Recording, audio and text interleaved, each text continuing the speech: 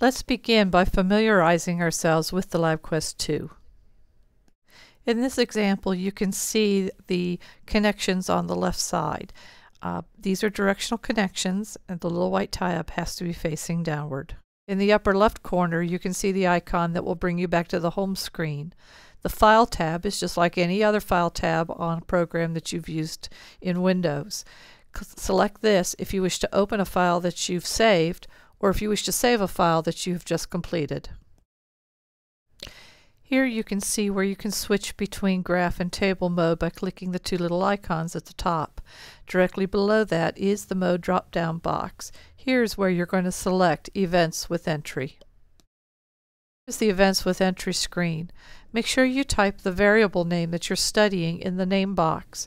For our first lab, this would be puffs.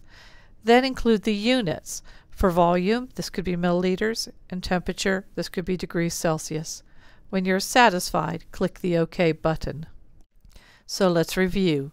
Make sure you're on the main screen of the Labquest 2. Make sure your probes are properly plugged in and are registering on the main screen. In the upper right-hand corner from the Mode drop-down box, select Events with Entry.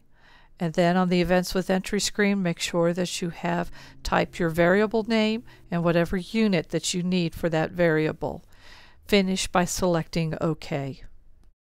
Now, let's begin our first lab. Begin by adding 10 milliliters of air to your syringe. Once you have 10 milliliters, connect the syringe to the gas pressure sensor using the lure lock connection. Make sure this is finger tight, but not so tight that you warp the connection.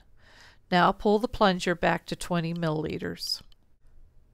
While you are holding the plunger at 20 milliliters, your lab partner will need to hit the Keep button and add in how many puffs this is equal to.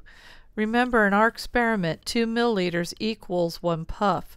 So if you start with 10 milliliters of air, you've added 5 puffs.